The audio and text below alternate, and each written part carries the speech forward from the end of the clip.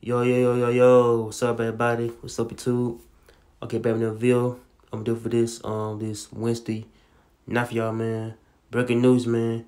Breaking news, man.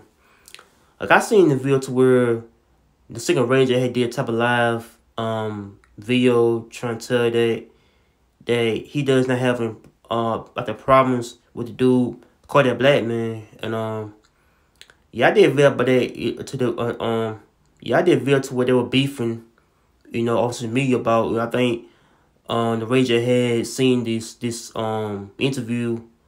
I seen with rapper Kodak Black, the interview with the Dream Champs podcast, to where the dude was kind of like he was on that dope, man. The dude wasn't that just bad, man. I don't know. I feel like he felt kind of different while the interview, to where that folks looking at him, as a dope fiend, dope addict, drug addict, man, a druggie, man, a junkie, man. I don't know, man, but I feel like the dude was a junkie, man.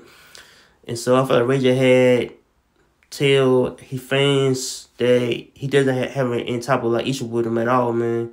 So I guess it's the type of like misunderstanding. I said went on to where I think Ray J has seen the video and how I reach out to him saying that he need help, man. But I feel like dude Kodak Black, man, I guess on the fade with him. I guess dude Ray J said that I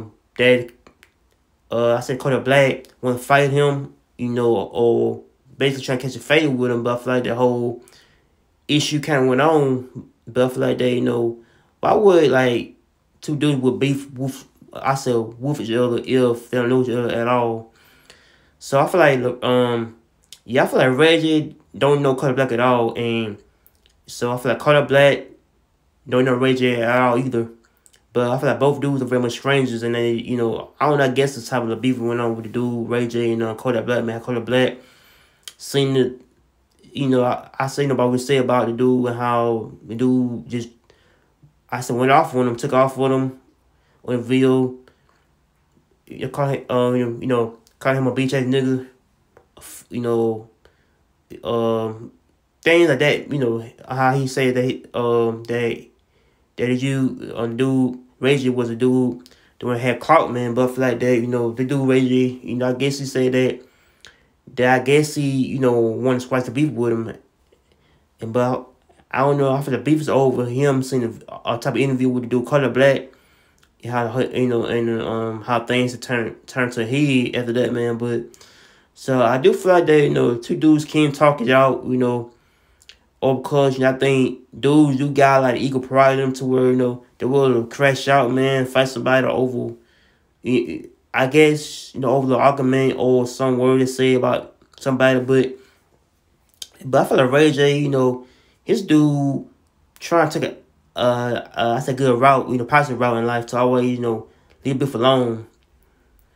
Cause beef can bring more drama and mess to someone's career and life too, but I feel like beef can bring #1 downfall to a rappers to get to a beef with somebody, someone, they don't even know at all, man. But I feel like Kodak Black had said that he'll put hands on the dude, if you see him somewhere somewhere in Florida, either LA, I don't know, man. But I feel like they do will fight him out, man, want to put hands on the dude, man. But I don't know, I get Ray J kind of want to cancel that fight with him, man.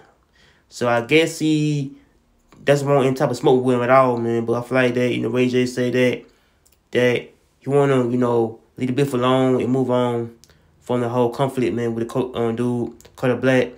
Because, it does bring more drama, man. I don't know, I feel like beef can bring more drama and mess, man. But I feel like that Ray J probably might have to, don't let the thing affect his career, man, about what he said to do, man. But I feel like Kodak Black just, I don't know, I guess he need to chill out, man. I don't know, I guess dude, need to chill out, always, don't let things escalate to violence going on, how violence can bring more bad results to it, man. But so I feel like, Ray J, wants to be able to do, and how Kodak Black just, want to fight, and that's it. So make sure like, comment, and subscribe to peace.